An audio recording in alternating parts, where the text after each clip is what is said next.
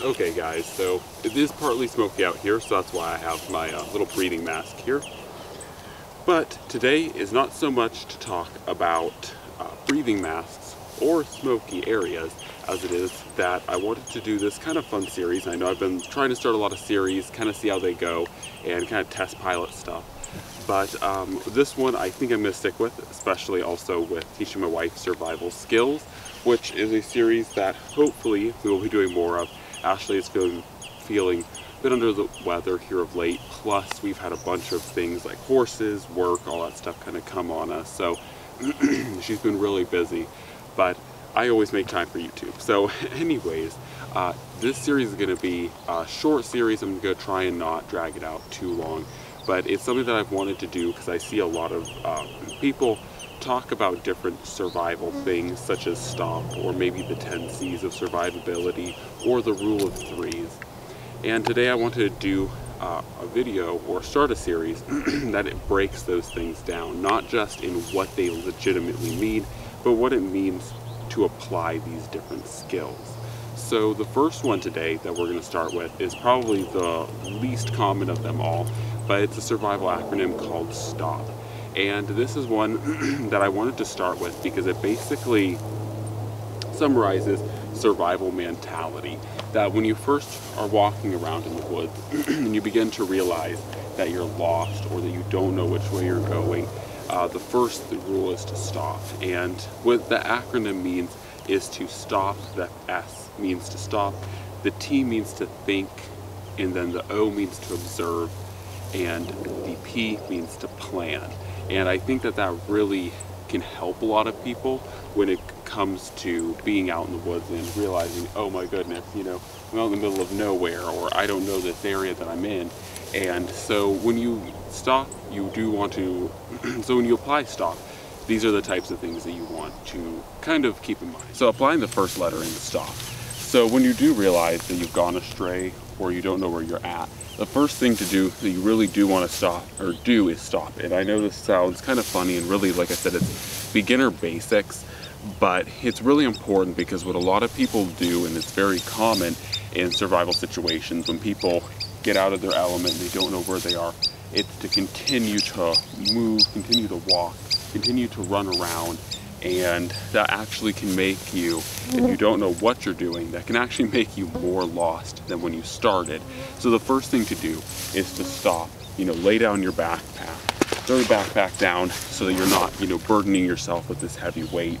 And, you know, just take a moment to breathe deeply and just really consider, you know, where the last trailhead was, where you kind of started off being lost. When was the first time you realized, oh, hey, I don't know where I'm going, or this kind of doesn't look familiar?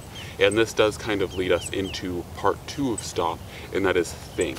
When you do stop, you want to begin to think about not just your next actions and where you plan to go from here, or if you plan to hunker down where you're at, but you want to generally think, how did I get to the position where I'm at? How did I get here? You know, what is my next step in trying to get unlost or trying to get found?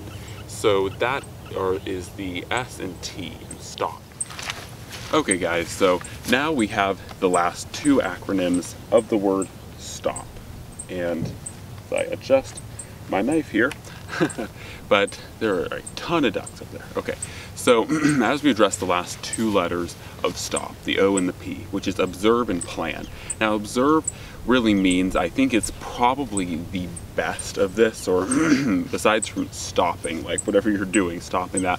Aside from that, observation is probably the next most important thing.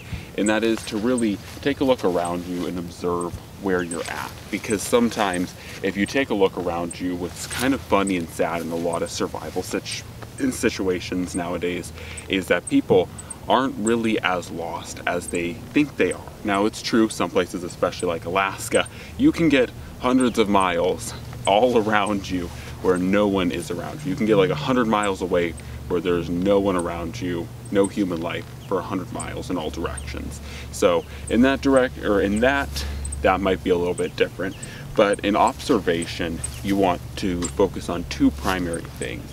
The first is trying to observe, is there any way out? Do you see anything? I also like to think of observation being not just with your eyes, but with your ears and your nose. Do you hear anything? Do you hear the sound of traffic?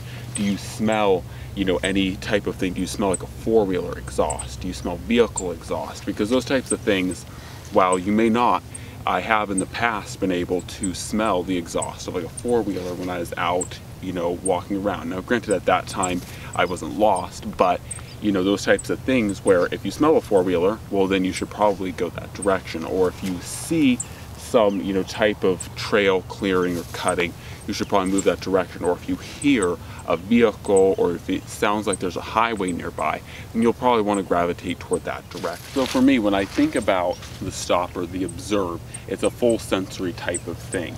Now, the next part of observe, because I think there's two parts to it, is looking at your land. Now you can tell kind of behind me, not so much here, but there is a lake right over here.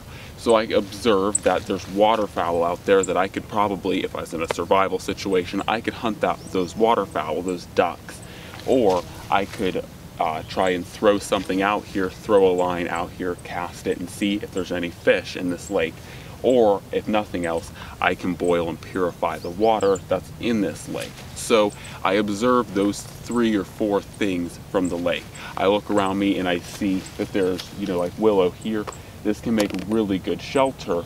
There's also different trees around me and different plants, like a little bit over there where I filmed the intro, there's woodland violets, which a woodland violet, while it's not the most tasty thing, is a very edible plant. There's bluebells out here, or mountain bluebells out here. I've observed many different types of things that I could potentially use if I needed to, aside from just my backpack. So observation is those two kinds of things where not only do you want to observe to see if there's any way out, but if you truly know that, you know, there's no getting out, I have to hunker down in this area, observation plays the part of saying, okay, well, here's what's around you. So now, plan. Planning is also pretty important too. Once you've observed your surroundings and you understand by thinking of, you know, like where you're gonna go from now, planning is a really important part, because like I said, planning is how you arrive to, okay, I don't hear any vehicles, I don't see any roads, now it's time to plan to stay. So that's when you would start to, your observation, be like, okay, so I can start using this water for these things, I can start using these natural wild flowers for edibles, I can, you know, use these trees for shelter, I can set up an area somewhere around here that's dry, and I can start moving, progressing my life, and start having a little survival setup and wait it out for help to come. Or planning can also say, hey, I hear vehicles, I see this trail over here, let's give this a shot and see where that leads us. So that's the type of planning and what it kind of boils down to. So hopefully this has kind of helped shed some light on the STOP acronym for survival, and kind of breaking down the mindset for how to use STOP in survival basics. Now, like I said, this video is pretty basic, but I wanted to do really super basic things that are more of the kind of mindset. So in the next episode, we're going to be going over the rules of, or the rule of threes, and in the video after that, we're going to go into the 5 and 10 C's of survivability.